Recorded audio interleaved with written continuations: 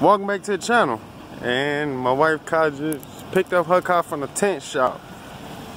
Got dubs on the front, 35 on the windshield. She did want a dub on the windshield, but well, I told the lady that. I tried to tell my lady that was gonna be too dark, but she didn't want to listen to me. But I told the lady, she said that's gonna be too dark. That's illegal to put on the windshield. Unless you got a doctor's note. So I told her 35 for the, you know, she was kind of getting mad. I'm like, babe, you just gotta get 35 on the front. And, you know, you gotta get 35 on the fronts and 20s on the side. Cause she had got 20s on her Avalon. Had got 20s on the front. But that time she didn't get the windshield tinted. She just had all the back windows and the front, 2 front windows tinted. She said she was gonna get around and get the front windshield tinted also, but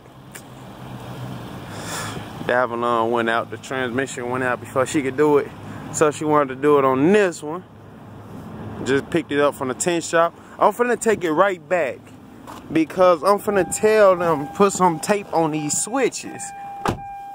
Put some tape on these switches, cause one of us will forget. You cannot roll the window down for like 48 hours for 2 days. And I don't want the rollers in the door to streak it up and make it look bad. So I'm finna go back and I'm finna let them know, can y'all put some tape on here? Which the tint shop is right around here, but it wasn't a bad price. 120 bucks to do the front windows. And then I asked her how much would it be to tint the Vic, you know, and she said 150 bucks, so that's not bad. Tint shop right here.